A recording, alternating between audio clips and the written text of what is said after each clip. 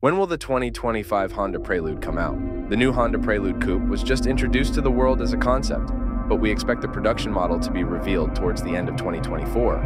A release date for the Honda Prelude will likely follow later this year, possibly as a 2025 or 2026 model.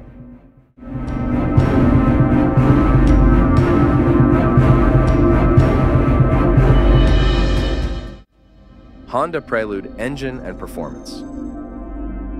There's a lot to unpack about what to expect from the upcoming Prelude, starting with what the nameplate implies. 22 years ago, when the last model was sold in the US, the Honda Prelude produced up to 200 horsepower from its 2.2-liter VTEC four-cylinder engine. In Type SH form, it only came with a 5-speed manual, although the regular Prelude could be had with an automatic box. Power is directed to the front wheels on this model.